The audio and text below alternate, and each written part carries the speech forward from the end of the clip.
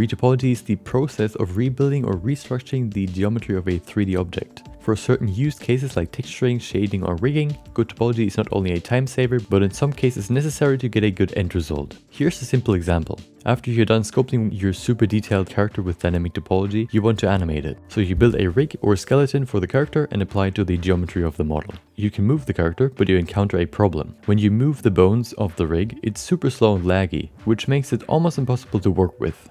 Because of the high density of the model, Blender can't move so many vertices at the same time in real time, so it starts to lag. By retopologizing, you can keep the amount of detail your character has, and on top of that, you can not only apply the rig to your character more easily, but you can also move and animate it in real time without any hiccups. In most cases, retopology is not necessarily a vital step, but rather a technique to make the rest of the workflow way easier and faster. There are 3 ways that I know how to retopologize a 3D model: manual retopology, automatic retopology, and reusing old geometry from a different model. Manual retopology means you create the retopologized model by yourself using the good old modeling tools. Automatic retopology means you let a program, plugin or function retopologize the model for you after setting up the parameters to get the best result possible. And last but not least, you can reuse old geometry from a retopologized model and reuse it for the new model. There are certain plugins like Softwrap that allow you to do this, although it might be possible to do that without plugins as well. This video will only cover how to retopologize manually, because if you want to use the other techniques, I highly recommend doing it manually at least once to get a better understanding of the more intricate details of retopology. When you're retopologizing, you don't clean up the existing topology of your model, but you create a copy of it by placing new geometry on the surface of the old model. This way you can solely focus on the new topology structure, the shape gets copied over automatically. To start, add a new plane and enable the snap option over your 3D viewport. Open up the drop-down menu and set it to Face, Snap with Closest, enable Project Individual Elements and tick Effect, Move, Rotate, Scale. Now when you move your new plane over the 3D model, the pivot point will snap to the surface of it. If you go into edit mode and move the individual vertices, they will stick to the surface as well.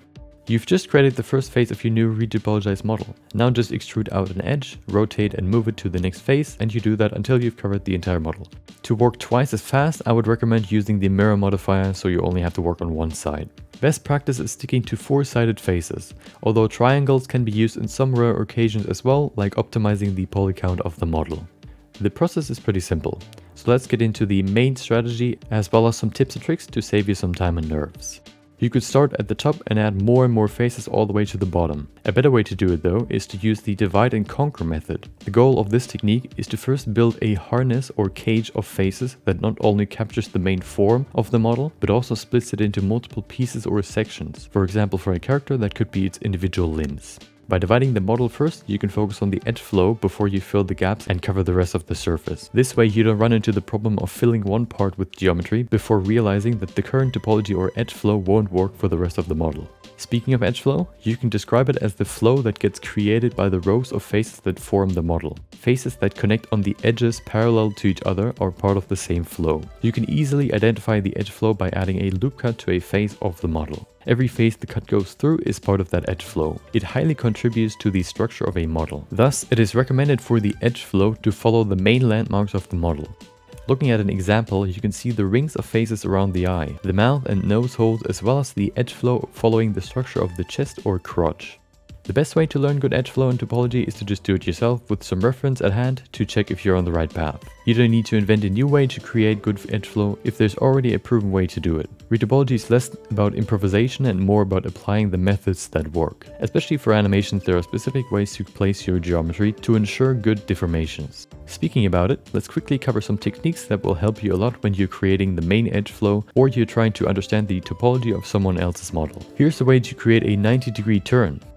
And here's a way to reduce the amount of edges that follow the main flow. Keep in mind that only triangles can end an edge flow. 4-sided faces can only redirect into different directions.